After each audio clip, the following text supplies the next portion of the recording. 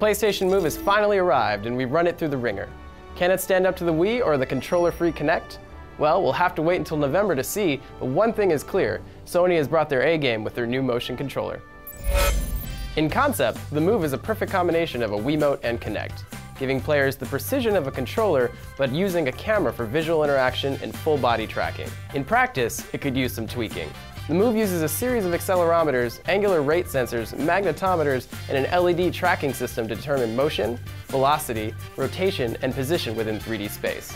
All of this technical jargon works together to create one of the most accurate, one-to-one motion control systems available. But despite the tremendous power behind the Move, performance can vary from game to game.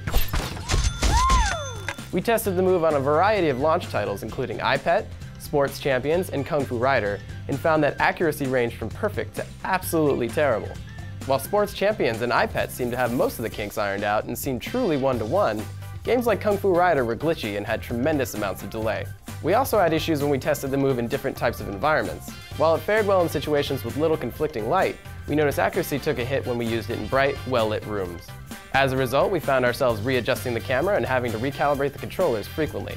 The Move also seems to be designed for traditional TV setups, and if you have a projector system, you may have to go out of your way to set it up in your home theater.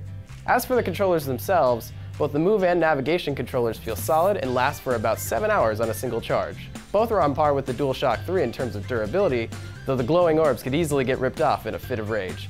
But so long as you don't aggravate your buddies, you should be fine. Of course, none of this matters unless the price is right, and Sony is playing it smart by letting players buy the Move in pieces. If you already own a PlayStation Eye, buying the Move can cost as little as $50, while a game, a controller, and the camera cost only $100. Naturally, the price goes up depending on how many controllers you want, but it's ultimately up to you. So, should you run out and buy the PlayStation Move on launch day? Well, it depends. Launch software is a bit lacking at the moment, but the Move itself could potentially be one of the best motion controller solutions around. If you want to buy in early, pick your games carefully, but otherwise you may want to wait until developers make something exceptionally awesome for the Move.